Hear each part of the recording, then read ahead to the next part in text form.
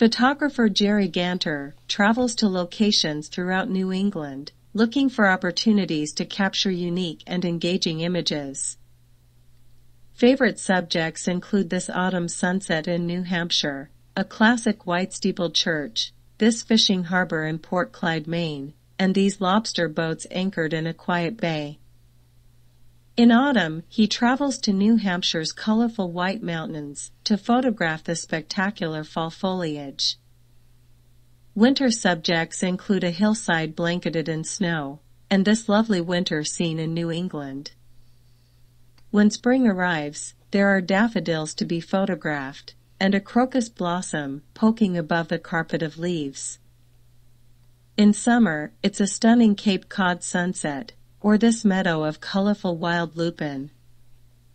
Often Mother Nature's handiwork is the subject of his photographs.